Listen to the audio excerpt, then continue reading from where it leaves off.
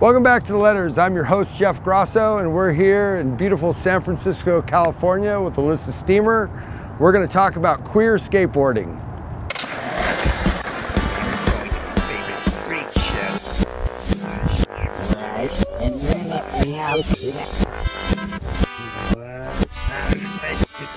As a 51-year-old heterosexual male, I have found it so impossibly hard to find love, keep love, have relationships. I like where this is going already. Have relationships, nurture them, not lose them. Like it's the hardest thing you do in life. And personally, I can't even fathom what people have to go through when they are coming from a different angle, when they, you know, because there's so much hatred and stigma and bullshit put, you know, through religion and politics and just misunderstanding. Yeah. First of all, it must have been tough coming up when you came up as a female, and then also being a gay female. Yeah. It must have really added a little kink to the whole thing. I mean, I've been all sorts of things, you know what I mean? I haven't been only gay. I've been hetero, I've been this, that, and the other, you know what I mean? So like, I didn't really experience loving women until later in my life because of fear, I think. Which now, like in 2019, it's kind of like a beautiful thing that, you know, in certain places and certain, you know, times that you can just like really not care what people think about you is a beautiful thing. I think especially when you're young, or, you know, when we're all super young, you try to like first make your parents happy, and then you know, you kind of find your people, your friends, and you kind of live for them, you know, when you're really young, and until you kind of come into your own and slowly become the person you're going to be. And that's a very trying time. Absolutely. You know? And as you're saying that, I'm like thinking back of like, you know, I kind of tried to please my parents, but like my friends were everything. You know what I mean? Once I found my like skate gang, that was like everything to me. And within that skate gang was a lot of verbiage that's like, you know, anti-homosexual and anti-gay and anti-queer and anti-anything other than hetero bullshit. You know what I mean? Yeah. And so within that, as your friends are doing that, even though it's like mostly like male homosexuality, you know, people hating on male homosexuality, you know, and sort of like praising like a feminine lesbian, you know what I mean?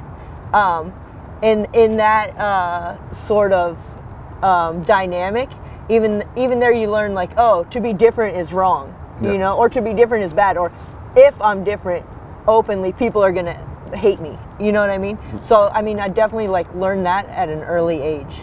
You know, which is strange because the whole premise of skateboarding is to like go out and just be yourself, and you can be whoever you want to be and expression session. Yeah, it's like that's what at its best, that's what it's supposed to be. How do you feel about, you know, where skateboarders and skateboarding's at today with accepting,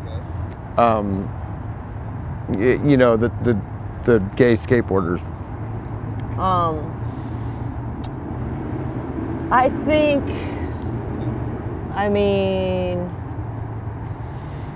think we have a long way to go before skateboarding is truly inclusive. You know, I've always said like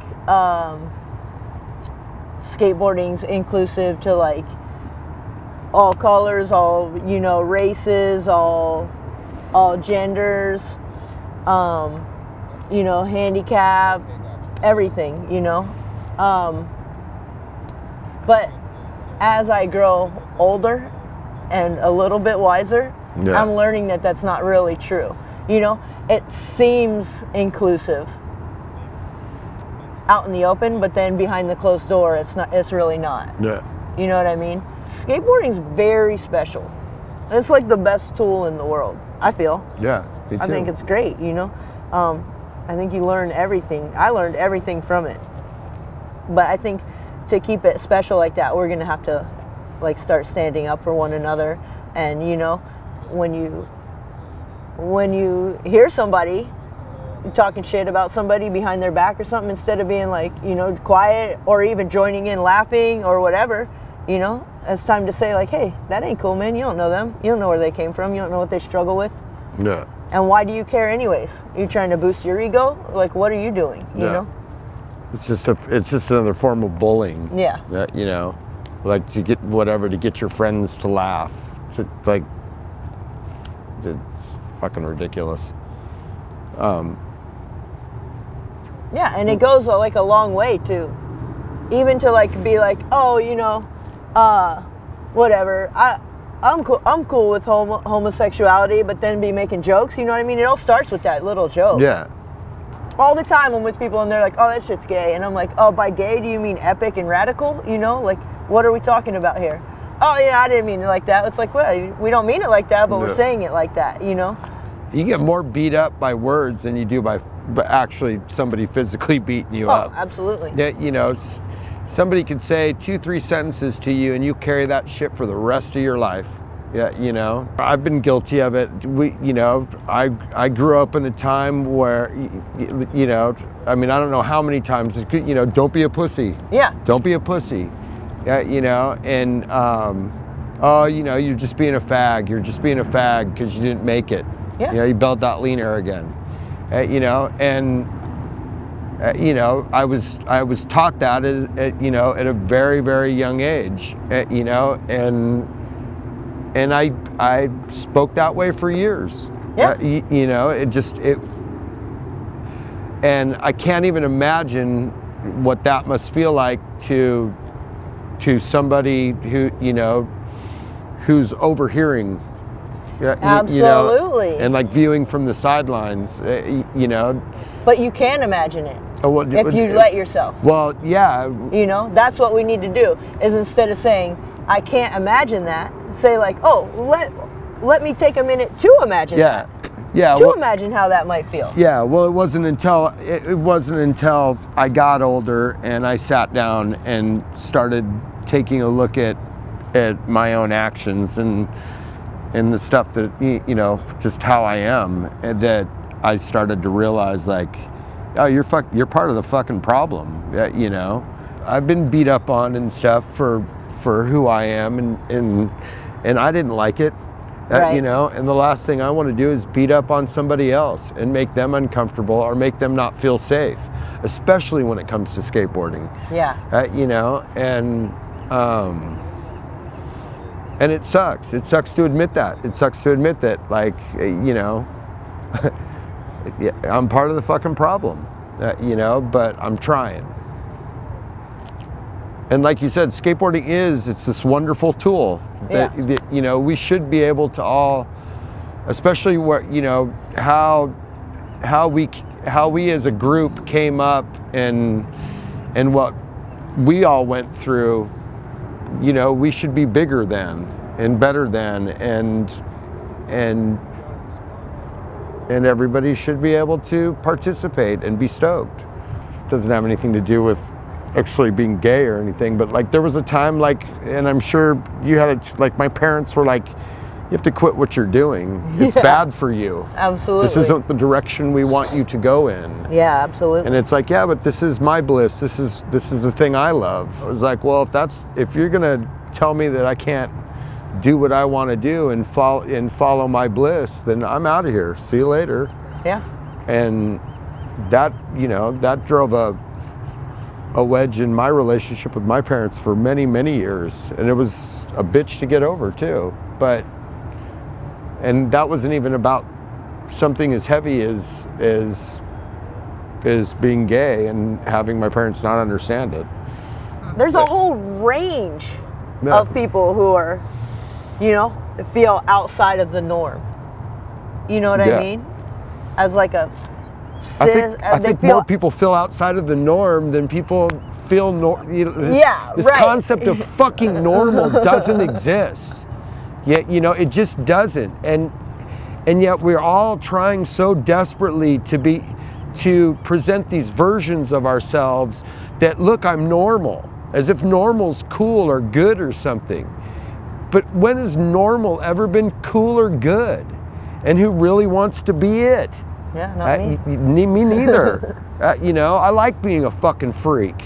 You know, you wear it as a fucking badge of honor on your sleeve, you know? So it's upsetting to me to know that, like, from the outside looking in, like, oh, everything's cool, you know, we're all so inclusive.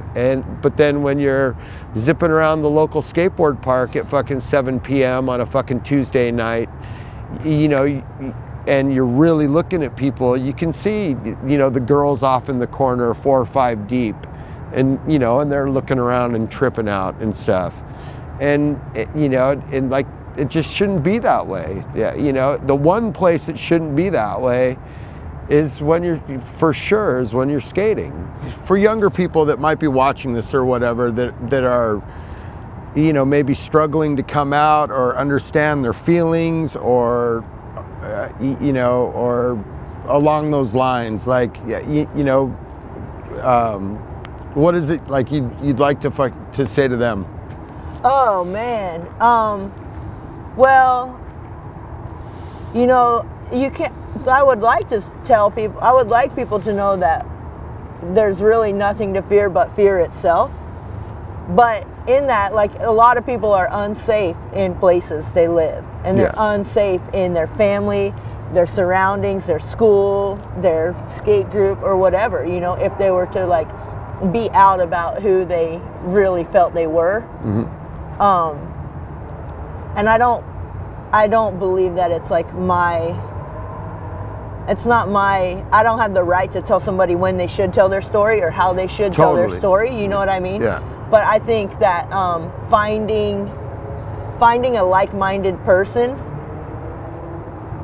or an understanding person, one person to start with, could be like the stepping stones to actually, like, freedom.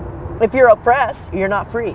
You know what I mean? If somebody's oppressing you, you're oppressing yourself, you're self-hating, you know, all these different things, or society teaches you you're not right, blah, blah, blah, people, whoever, doctors, whatever, tell you, like, oh, you're not right, you know? To actually be like, you know what? This is who I am, is like the ultimate freedom, to, like, not have to, you know, live in secrecy or, you know, or shame. Shame is huge. You know what I mean? I learned a thing one time that guilt is your own and shame is other people's. You know what I mean? If we were all just born and allowed to live without other people's fucking bullshit upon us, then we would never know the better, and everybody would be themselves, and everybody would be free, and nobody would have shame. You know what I mean? For how long we've been around as a species, like this has been going on since day one. Yeah, absolutely. You know, like, and you would think that, you know, we would have grown to a point of acceptance of how we are as a species, and yet we rail against that in all kinds of forms.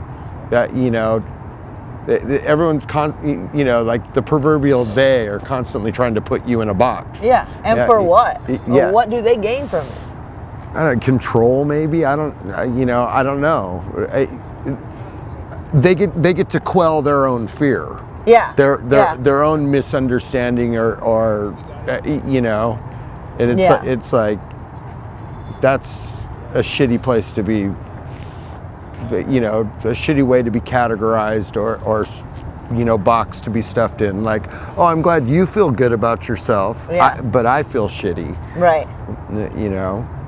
I was actually thinking about that the other day, like, sort of,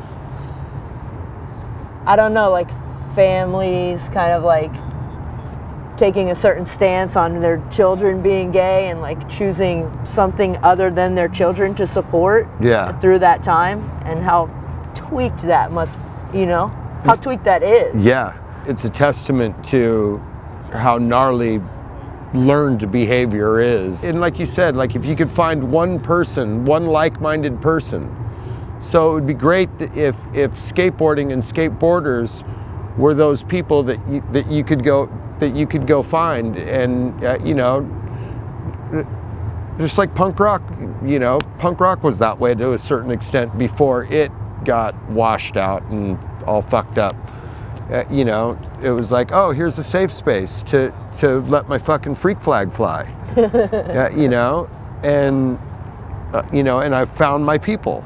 Yeah. And how fucking glorious of a feeling that is. And I, like you, think that we have a long way to go.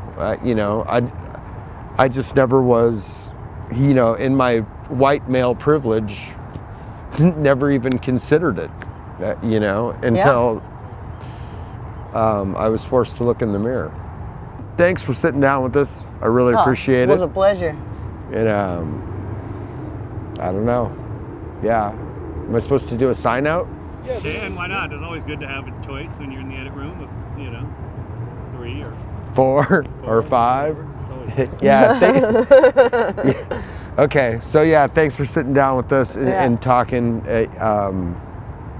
It's a trip. Yeah, you know. And I would just say, fuck, man, hold on. You're gonna be all right. Turn this shit off. Go skate. Thanks for watching.